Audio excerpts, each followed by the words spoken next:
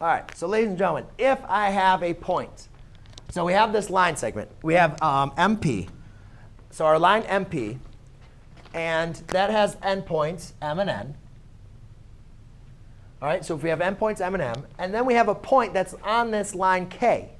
If the point that's on line K is point L, if that's equidistant, that means equal to the distance of the endpoints, then this line K has to be the perpendicular bisector. Sorry. We don't know it's 9 degrees yet. So if a point on a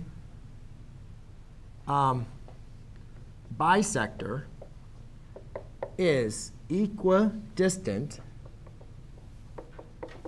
to the endpoints. So if this line is bisecting it right now, right? We don't know it's 90 degrees. If this line is bisecting, if there is a point that is now equidistant to these endpoints, then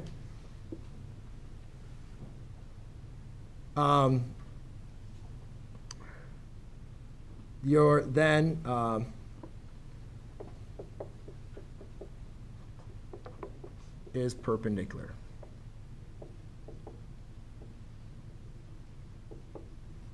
So therefore, it has to be perpendicular. So if we know these two are equal, therefore we know these are now going to be equal, and then you're going to have a 90-degree angle. It's going to be a perpendicular bisector.